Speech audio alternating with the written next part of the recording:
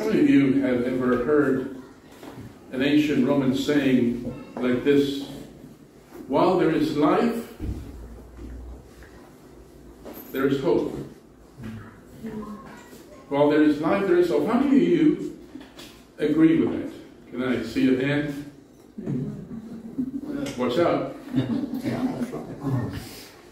I asked the same question this morning to the Spanish-speaking group, and several fell into the trap. I've heard that saying, I think, all my life. My mother was one of those who, I think she probably memorized over 100 refranes, Proverbs. She didn't know how to read or write, but boy, she was very wise. And those sayings that she picked up through her lifetime, she instilled them in me, and this is one of them. Hijo, mientras que hay vida, hay esperanza.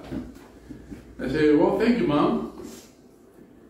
And I never really understood that until just recently, as I opened the book of 1 Peter.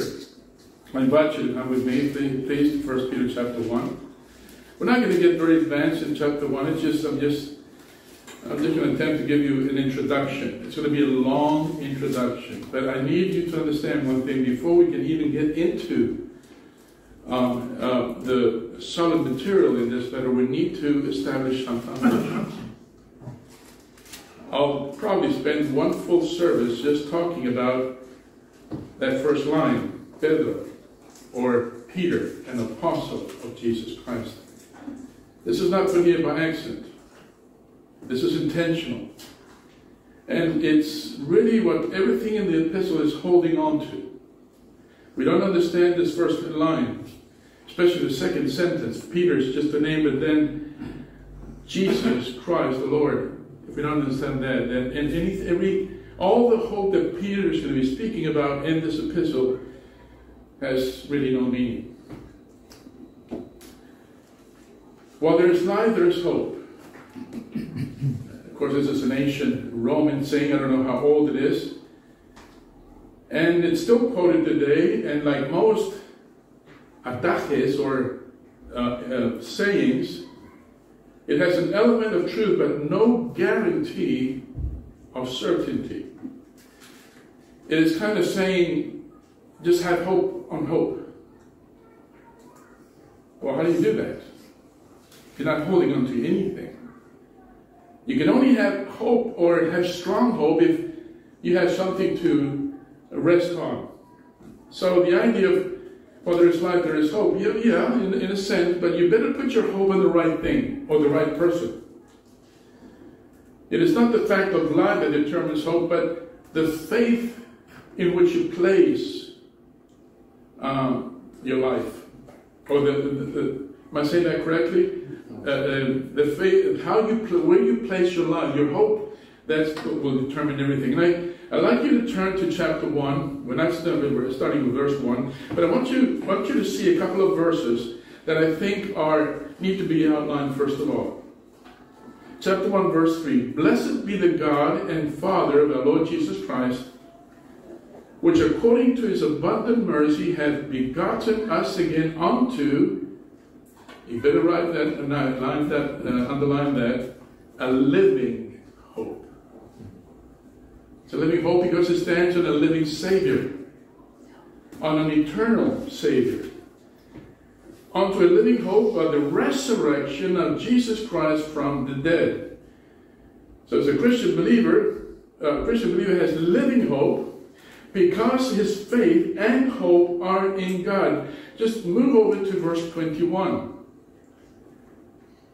Who by him do believe in God, that raised him up from the dead and gave him glory, that your faith and hope might be in God. Let's pray. Father, when we open the epistle of Paul to the Colossians, the idea there was to help us understand that we don't have to go beyond Christ to be complete. We are complete in you. And all the treasures are hidden in you. We don't have to go beyond and to the eons and try to find something else that would just complete us. If we keep on searching, we keep on digging in, having a closer relationship with you, Father, we will finally understand that in you we are complete. And now as Peter opens this epistle, he kind of goes into the same idea. You're going to go through hard times in life as a Christian. If you're going to live piously for the Lord Jesus Christ, we will suffer persecution. So what do we hold on to? What's going to be a hope when things get difficult? Is the Lord Jesus Christ, our living hope. And Lord, I pray as we open this epistle and move on later in the weeks and months, because there's so much here, Lord, to chew on. I pray that you will illumine us so that we can understand the first line in this letter. The Lord, Jesus Christ is the foundation. Without that, this letter has no hope. And so, Lord, I pray that you will give me freedom to preach this afternoon. Give me the words I need. Sometimes my mind goes into Spanish mode and I have a hard time trying to build the sentences, Lord. I need you. Actually, I think we all need you, because, Lord, it's not just about me bringing a message. It's about all of us registering, acknowledging this message and applying it in our own life. We're going to hold on, Lord, as strong in the years to come, and I think we all suspect that we're facing difficult times. We're going to be heading towards difficult times, Lord, and I think understanding the truths in this epistle will be fundamental. I pray, Lord, that you truly will be our rock. And Lord, be with us in the next half an hour, 45 minutes as we go as we introduce ourselves into this epistle. In Jesus' name, amen. The living hope is a major theme of this letter. Peter, as there's a construction here for Peter. There's no doubt, I think, who wrote the letter. The first name? Peter. It starts with Peter, it ends with Peter, having somebody that's helping him out writing the epistle. This seems to be something common, and the Apostle Paul also had escribanos, or writers, to assist them as the Holy Spirit was bringing the word, and Peter's having that same assistance. He's got the Holy Spirit giving him the message, and he has somebody that writing the words. And so we'll be looking into this Peter. And the first thing, I was really wanting to get into the epistle. I said, I know what I want to do. I want to drive right into the meat. And I wanted to go directly into verse 3. Just make a short introduction, Sam. They don't need a long introduction. And the more I thought about it, I said, wait, hold your horses. Why did the Lord bring this letter to an individual with so many defects, who had betrayed the Lord Jesus Christ so many times? Peter. He kind of comes in like knocking on the door and says, hi guys, the Lord sent me. I have a message for you. And the guy is there saying, you don't understand, we need somebody really strong, somebody who really has it all together. We need somebody who's never failed. Well, then I'm not the right one for you. I'm just Peter. But remember this epistle was written over 30 years later. This is not written right after the 4 Gospels. This is not somebody who has just spent 3 years with the Lord and then simply gets into ministry. No, this is a man who's been challenged from has been hit from every direction. Understanding that Jesus Christ is truly who he said he was. Boy, it took him a while for Peter to get that down. For 3 years, he thought he had it all right. Lord, I'm going to follow you whatever it takes. I know you're going to be the next one in charge, so I want to be the second one in charge. Jesus died and said, well, nobody's in charge. Let's go home. Now that Peter has grown.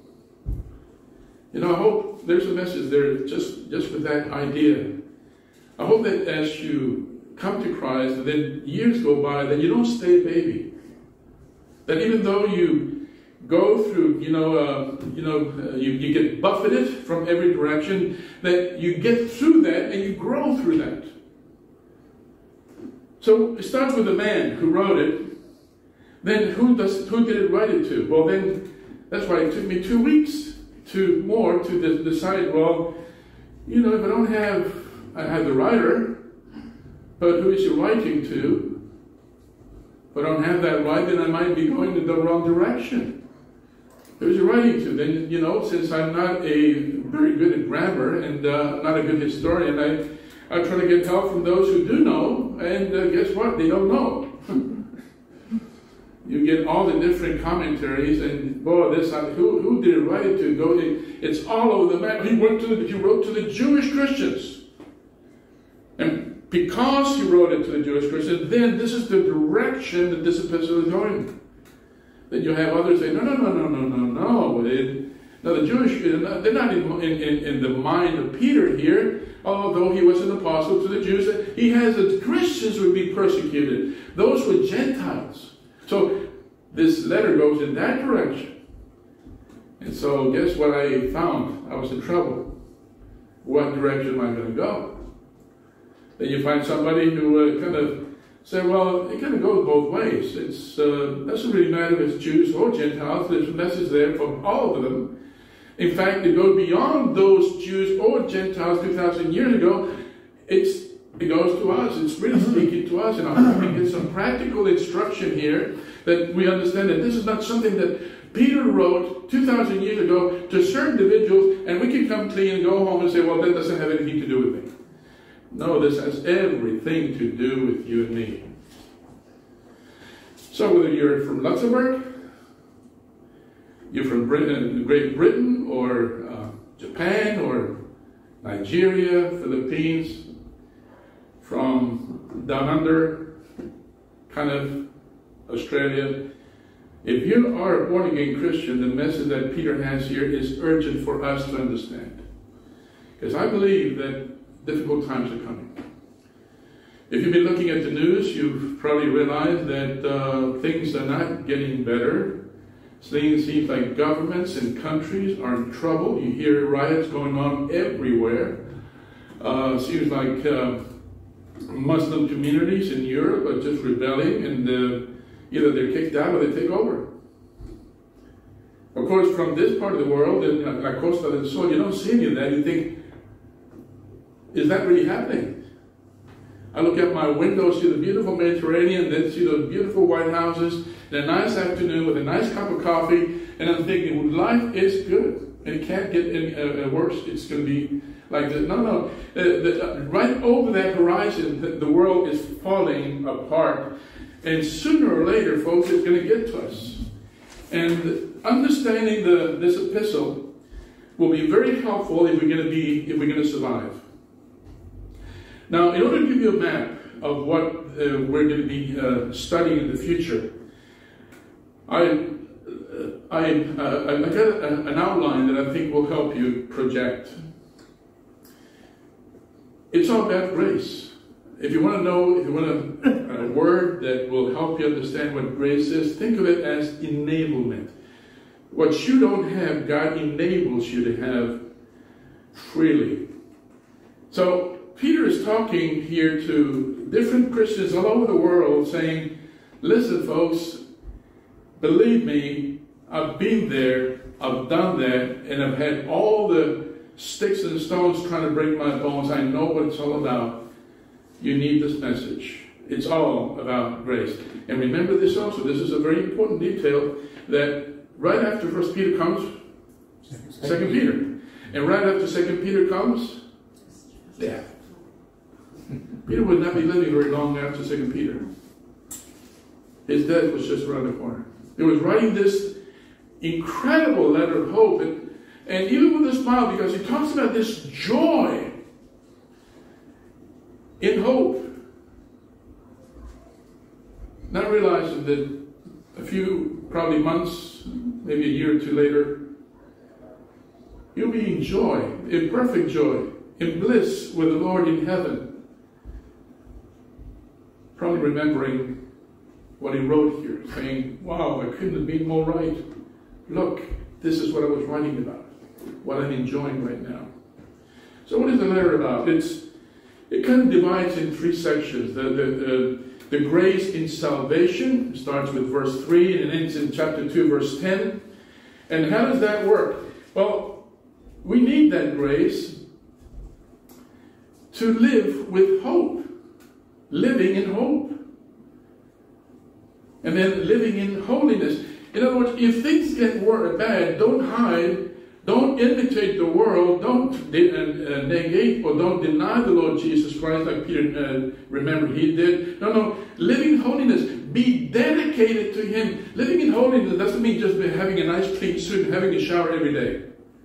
It means living dedicated wholeheartedly to the Lord from beginning to the end. Now that's a mouthful. I don't know if the Lord put the words in Brother Tim's mouth a few minutes ago when he said, remember David, remember Noah, remember these. And they started pretty well, but some of them ended up pretty bad. I found out not too long ago, I'm preparing about a series. It'll probably end up in a series that many of the patriarchs, both in the Old and New Testament, didn't end well. They started well, but they didn't end well. Peter said we can end well.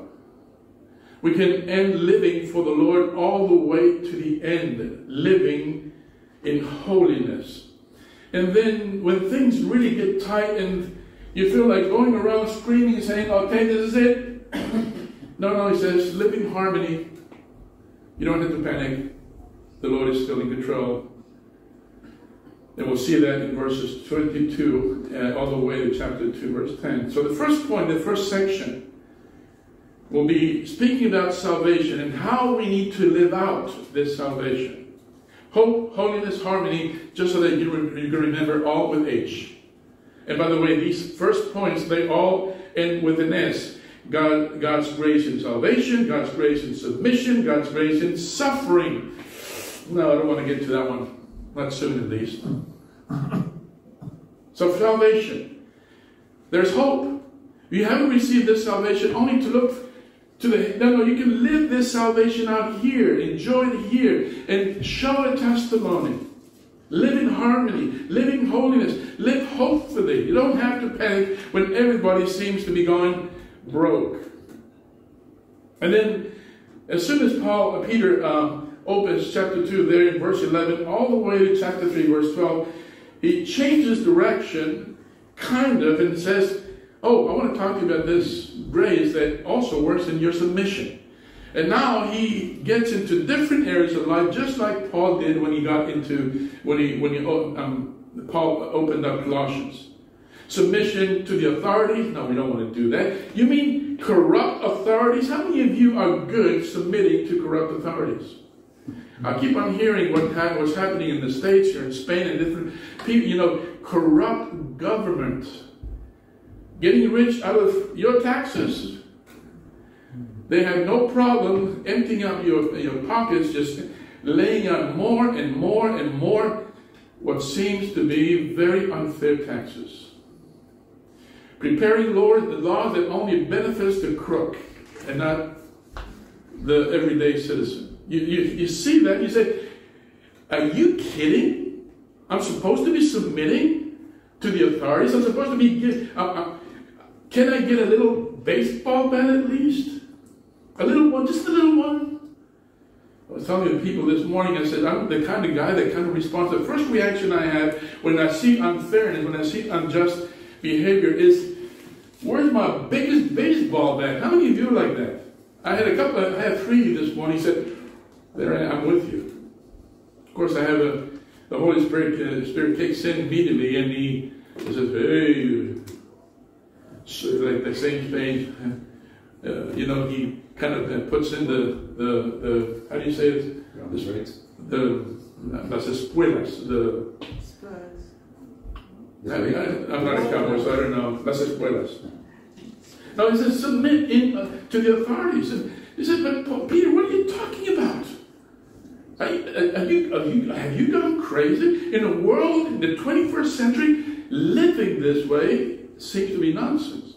No, what you do with corrupt authorities is you rebel against them, right? You join the guys out there wanting to fight back. And Peter says, no, that's not the guy, that's not God's way. See, they've lost hope. And they try to do it their way, but you need to understand that God has not lost control. God is still in control. So he's going to speak about that in verses 11 through 17. And what about work? How many of you have worked for a crooked boss? I worked in the base, in the military base years ago.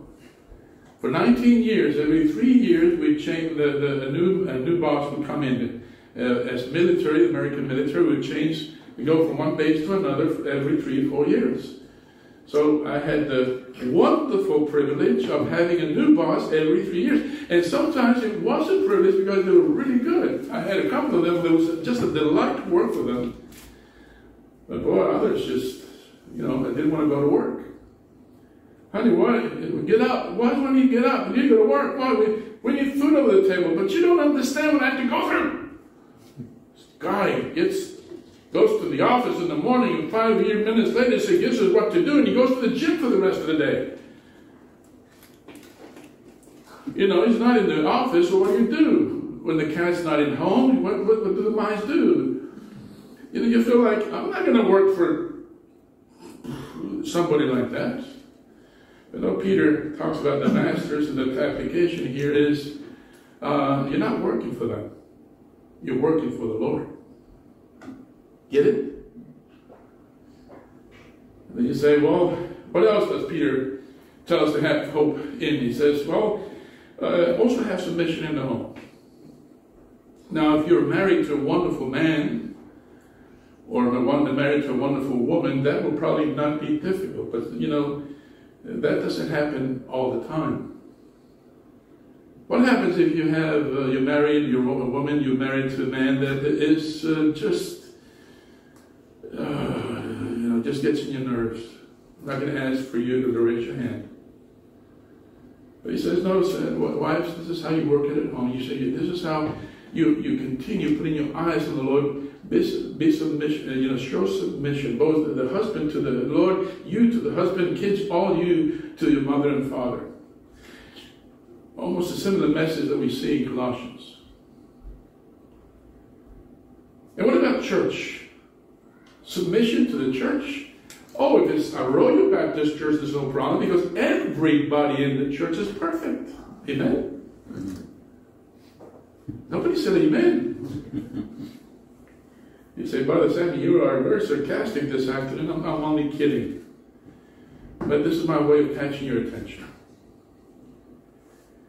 Even when things don't go right in the church, even when there's problematic people, even when you feel like holding somebody by the collar and just make sure you submit yourselves one to another. Okay, Peter, I've had enough. No, says no, you haven't had enough. We're only chapter 3. And so Peter keeps on writing to those, both in the first century and to us in the 21st century. And he says, that was the best part. Get ready for the worst. Are you ready for the worst? You thought that was difficult, but Peter now says, oh, by the way, you need God's grace for suffering. Chapter 3, verse 13, all the way to the end, to chapter 5, verse 11. He's going to talk to us about how we can do this. And he gives us 5 very good ways to do it. Make Christ the Lord of your life. Verses 13 to 22. See, it goes back to verse 1, doesn't it? Peter, an apostle of Jesus Christ. If you don't get this one right, you're not going to get anything in the epistle right. You see where I'm going with this? The only way you're going to survive and you're going to give a testimony all the way to the end is if you let the Lord be Lord in your life. If you're not, that is not right, nothing else will be right. And then as he turns into chapter 4, verses 1 through 11, he says, by the way, and when you do this, I'll have the right attitude. Come on, Peter, give me a break. I'll do what you tell me to do, but I'm not going to be happy doing it. And he says, no, you're going to be happy doing it. Have you ever had a kid, a teenager in your home, you go into the room, it seems like an atomic bomb has gone off. Everything is everywhere. And you tell them, have you seen your room? And they look and say, yeah, it's my room, perfect. That room looks like a tornado has just gone over it. Please clean it up. But Mama, I have to go to, I have to see my friends. So yeah, I have to clean your room. And you go into discussion with them. Have you had this kind of thing going on in your home? And finally, you get them to do what you told them to do, and they do it with this for the push list. You know, I'm going to do it on the outside, but I'm not going to do it on the inside. Lord said, no, you're going to be happy about it. You got to have the proper attitude. Are you seeing why I had difficulties with this epistle? Brother Tim is a sneaky guy. He set me up. I think he really did. He said, Brother Sam is going to get into, I don't know if he thought this way, but this is what I'm thinking right now. Maybe when I finish, I'll be hugging him all the way. But right now, I feel like, And he said, Sammy, if you're looking for a suggestion, why don't you consider preaching from the book of 1 Peter? He preached from it before, probably several times. He knew what it was all about. And I don't know if he thought it this way, but, as I'm looking into this, and I thought, I would have chosen something a little easier. I'll talk to you later about this. Have the right attitude, chapter 1, verse 1 through 11. Then, this is the only way you're going to glorify His name. Verses 12 through 19, glorify the name of Christ. How is this going to be done? Make sure that whatever you do it for Him. Not for your husband, not for the government, not for your kids, not for although you do it for the people, for other people, but you're really doing it. The motivation comes from the Lord. Glorify the name of the Lord. And then in chapter 5, as soon as he opens chapter 5, verse 1 through 6, he says, hey, and make sure you learn how to wait. Wait for Christ's coming. It might take a little long.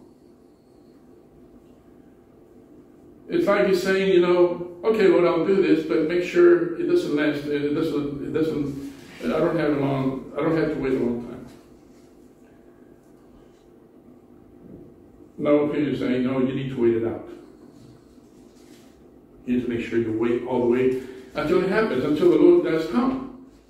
Make sure you don't set tent here on earth, permanent dwelling, but that you keep your eyes, your hopes, in that future place, which is heaven, where Christ reigns. And then, ending the chapter in chapter 5, verse 7 through 11, he says, this is how you do it. Now, do you see how difficult this is? And Peter says, this is how you do it. Not because he's like, do what I say, not what I do. No, this is how I learned to do it. Depend on Christ's grace. You're going to need the grace of Christ every single day. This is miraculous Christian living, folks, in its raw form. This is like saying, live in an impossible way, in a very difficult world, and I'm going to show you that it's possible. And the answer is the Lord Jesus Christ. So when I was ready to start preaching from verse 3, I had to go back and consider, why is Peter starting this way? Is this an accident? Is this something that Peter's just, when my mom taught me how to write letters, it was, Say, Mom, how do I start a letter? It's, you see how difficult it is to start a letter? Do you say, dear beloved? You say, how do you start a letter? Hi. How do you start? And she would say, querida hermana, espero que estés bien, nosotros bien, gracias a Dios. Every letter that I ever wrote started this way. So, I just do the same, just change the name. Sometimes when I'm writing letters on the internet, I do the same thing, and I'm talking to somebody I don't even know. I said, no, you can't say beloved. No. Peter's not doing this just by, I'm a good secretary, I know how to write. No, he's saying, no, this is important, folks. Again, everything in the epistle hangs on this first sentence. Please get that down. It took me a while for me. Actually, I was all the way in chapter 3, enjoying everything, and I thought, everything that Peter's asking me is just impossible. How am I going to preach this? How am I going to convince folks in the church that this is actually possible? So I had to kind of pray, and the Lord said, hey, dummy, check verse 1. You see, I'm showing you my soul. This is how I function. I'm in my office preparing these things, and it's like I'm struggling, and I'm chewing on this, and I'm like, Lord, how am I going to put this in the form of a message? And it's like my old brother, my biggest brother, my oldest brother used to do. He says, pay attention. It all depends on this. And when I say old brothers, I had 8 of them. 8 of them, yeah. So I had a lot of eyes to look at. Now you say, okay, brother, so yeah, I think I get the point. I think I get the point. No, you don't. If you do, wonderful. Brother Tim gave us an illustration of a bridge. And I'd like to give you a story just so that I can kind of close this message. Just sit back and imagine this scenario. You go on a plane, you go over the Amazon jungle, and then the motor starts failing, and the plane starts going down. And you're going, oh my God, I'm dead. And the plane crashes, and you end up with no harm at all. You get out of the plane, realizing that a miracle just took place, and then you look around, you find yourself surrounded by a massive jungle, and everything in that jungle wants to kill you. Kind of like in Australia in the outback. Made me feel right at home. And you're wondering, well, I need to get to safety. I wouldn't want to live here. Because eventually, if it's not the mosquitoes, it's going to be an anaconda digesting me, or something else, a crocodile eating my leg. I need to move fast. I can't make a nice little hotel here and retire. No, you move on, and every day as you're walking through the jungle, you're finding that things are just becoming more and more difficult. At the end of the day, you kind of think, wow, I've made it through one more day. You wake up in the morning full of mosquito bites, thinking I need to get out of here. And you keep on walking one day after another until you finally, you think you're out of danger, and you come across this gulf, this precipice. There's another side to it, 25 meters away. You think, finally, hope, I'm out of here. All I have to do is jump and get to the other side. What hope would you have trying to jump 25 meters, Brother John? Oh! Back in the cartoons. No, that's not going to work. You're going to look around and you see a little bridge over there. Oh, a wonderful bridge over there. Finally, I can get out of here. And you go to that bridge and you realize it was built 100 years ago. The boards are rotten. The ropes are dry and brittle, and they're going. Everything is just, that it's not going to hold your weight. But you say, well, at least I have hope. This bridge is going to get me to the other side. And then you think, no, your hope is built on a bridge that cannot hold you. And your hope collapses. And then you think, well, then I'm dead meat. And you look around a little bit more and you find that just a little bit further, you find a wonderful wide bridge that was built with concrete and steel beams, and it could hold a tank. And you think, finally, something I can put my hope on, cross this gulf, and finally get into safety. You don't need a lot of hope to be able to cross that bridge, because you know that it is solid. You don't need even a lot of faith, because it's not about you having hope or even faith. It's about who's holding it. See? You get the point? You can cross that bridge completely with no care in the world, because you know that that bridge is going to hold you. That bridge, folks, is Jesus Christ our Lord. And when the disciples that are scattered all over the world receive this letter, they need to understand that while they're in that jungle and things seem to be wanting to devour them, and every day is just full of hardships, they can keep on moving, knowing that one day, that there's this bridge that I can cross that will get me to safety. All that to say this. I came across a very interesting article. It says a mission agency that was monitoring the church in the People's Republic of China as thousands of believers, what drew them to faith in Christ. If you know anything about China, I went there, spent 10 days with my wife. You can talk about anything, but don't talk about Christ unless you want to end up in trouble. But you know that the church is growing in China? But, so this mission agency, the monitors were saying, what keeps these Chinese people coming to faith?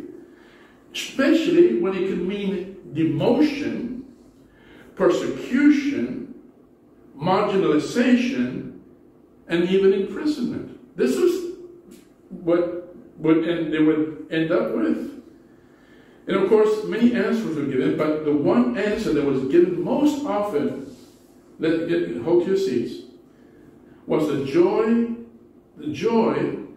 of understanding they're not in the Caribbean enjoying a pina colada or anything like that under a palm tree. They are in deep persecution. It was the joy in the lives of believers with whom they came in contact, such joy that made them envious, and then curious, and eventually receptive. So folks, as we study the letter of Peter and then we read the newspapers or turn on the television or go into the internet and watch what's going on in the world, if you end up saying, oh no, what am I going to do? Honey, we need to sell the house and find some lost piece of property that we can buy and build some bunker and hide. Honey, this is not going good. This is not, and let's buy it. And you've spent the rest of the money we have, make sure that we have enough food for the next 10, 20 years. Because, honey, eventually this is going to explode. If you're a Christian and that's what you feel like, and believe me, I felt like it. I see things as they are turning out, and I think, maybe that's not a bad idea after all. But if we end up panicking or get angry, like angry not to get a baseball bat, and become resentful, if this is a reaction, we're not heading in the right direction. So Peter writes in this first letter, in the face of very fierce testing, very fierce adversity, and he says, hey, when things get really rough, what a tremendous blessing this is. Again, it's very easy for me to stand up here and say this, but when you're facing this level of persecution, where you have to leave your home, where you probably won't have a pillow to rest your head on for many, many months, and maybe you don't have to conform yourself with just a piece of bread because you don't have enough money to buy anything. Everybody wants to get rid of you. If you're dealing with that kind of level of persecution, then the last message that you're ready to hear is rejoice. But notice what he says in chapter 4, verse 13. Chapter 4, verse 13 says, but rejoice, underline that. Peter is going to do this several times just to awaken us to this truth. But rejoice in as much as you are partakers of Christ's suffering. Now, if you're suffering because of your own stupidity, then that's different. But if it's because you're following the Lord and you're giving a faithful testimony, then smile, you're on the right track. So it says, rejoice inasmuch as you are partakers of Christ's sufferings, that when his glory shall be revealed, in other words, when the bridge is finally there, ye may be glad also with now, that's not joy now, this is exceeding joy. Come on, over the bridge.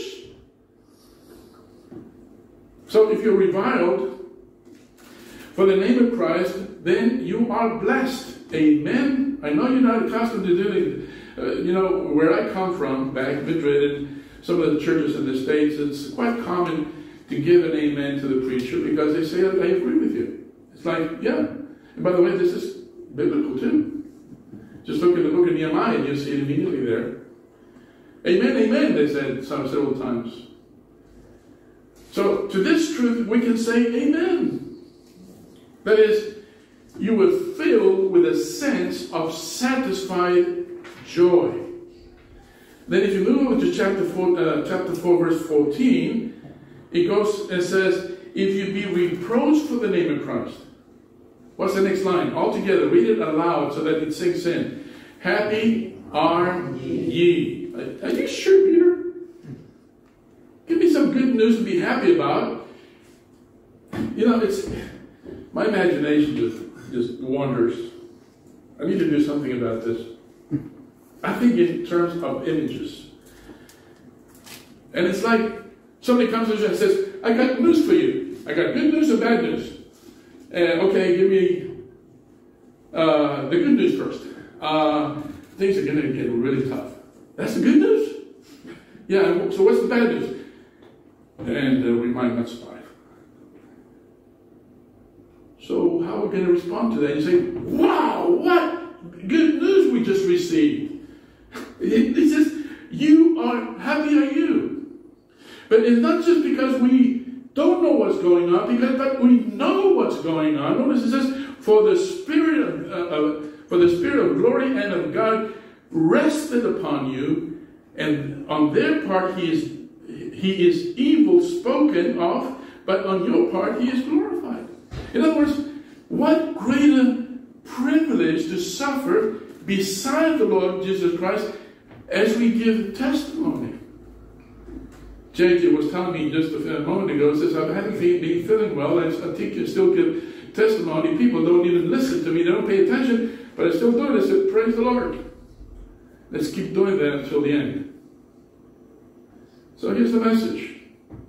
Peter says, I know what I'm talking about. I'm not the immature Peter that would just open his mouth only to take the right foot out and put the next foot in. No, I've learned through this. It's been 30 years. And what tremendous years they were. Years of suffering for Christ.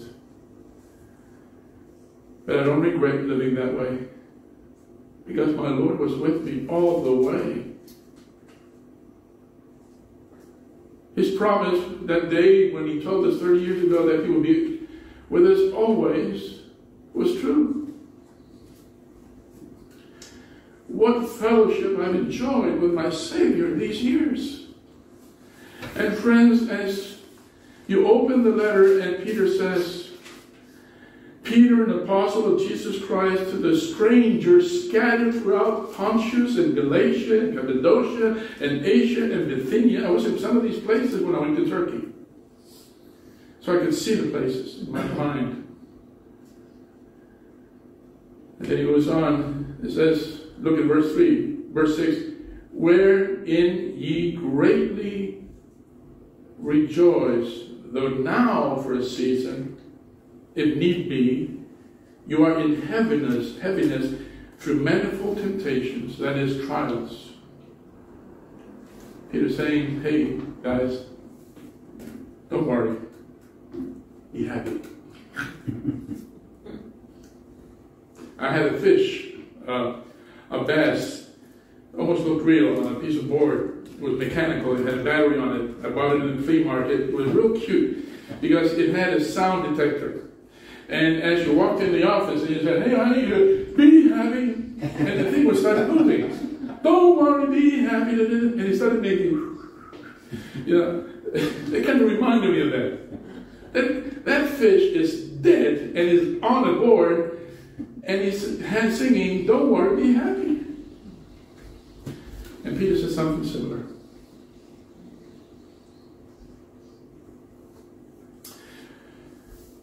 Folks, let this sink in. I'm not just preaching. This is something that we need. And if you don't need it now, you're going to need it for sure.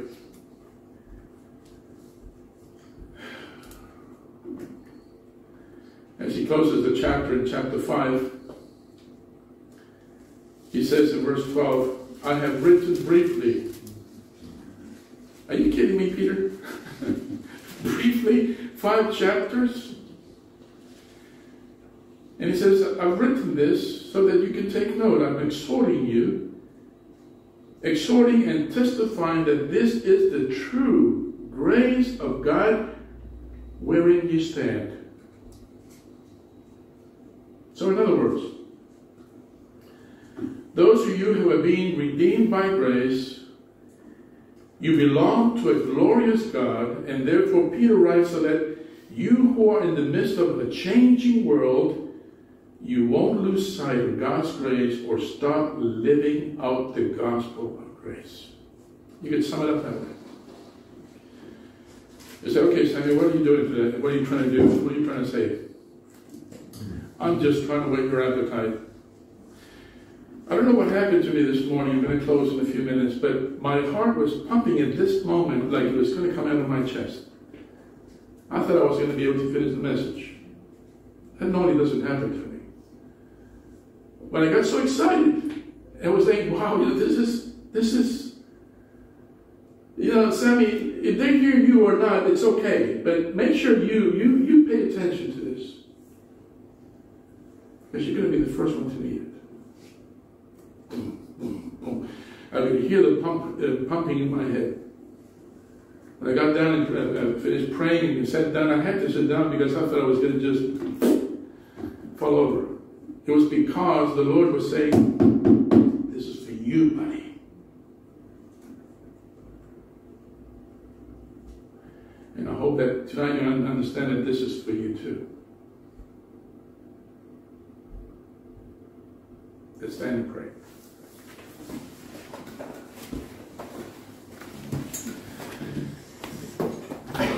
Dear Heavenly Father, we really haven't gone into in detail. We've just flown over this epistle. Kind of diving and going back up again, only to get to the next point. But Lord, as we come to church in the next few months and open this book, I pray that we won't just be here to listen to a guy preach, but that we will have open hearts and be ready to receive the message that the Holy Spirit wants to give us, wants us to understand. You gave me this message this morning to me, Sammy, as I was trying to deliver it to the church. And I have a double portion of it this afternoon. But Lord, I do it with appreciation. Because I know that things Peter says here for me as well as for every other Christian. So Lord, I pray this afternoon that you will help us and prepare us as we dig into this chapter. And that as we open the truths in this book, Christian character will develop in us in such a way that when we actually start facing those trials, if needs so, as Peter says, we will rejoice. You start talking about our clumsy stupidity when we don't listen to God and then get in trouble. He's talking about when we listen to God and get in trouble for following God. In that case, we can rejoice and be happy. I pray you will work in our church in the next, in the weeks to come. And that, Lord, you will help us get a better understanding of this wonderful passage. And next week, as we study the individual who wrote it, we will see that it's not a super executive who had it all together and never made any mistakes. He's a man that not only denied you 3 times, he failed you many other times afterwards. But he understood that after every failure, you get up and trust you. Keep on going. It is not the fall that we need to be worried about. It's not getting up that we need to be worried about. And in order for us to get up, we need to have our eyes set on the right person. That is Jesus Christ our Lord. So Lord, help us check into this man we call Simon Peter.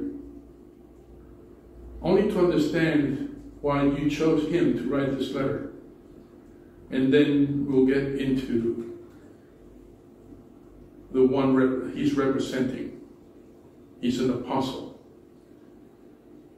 Not just one more sent, but a special apostle. One who had witnessed the resurrection of Jesus Christ. One who had walked with you for 3 years. One who understood what it was to follow you, even after he failed.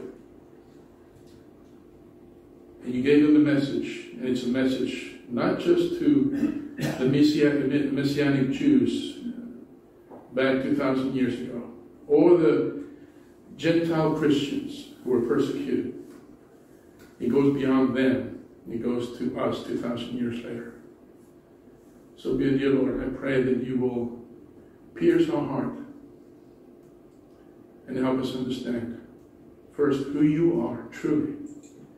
Because once we understand that you are Kurios, the Lord, God himself made flesh, the Messiah, the Christos, the one who was anointed by God, the God-man, who is Jesus, the one who God saves through. Once we understand that and get that down, then we'll be ready for the rest of the epistle. I pray, Lord, that you will bless this church as we open up this great book. In Jesus' name, amen.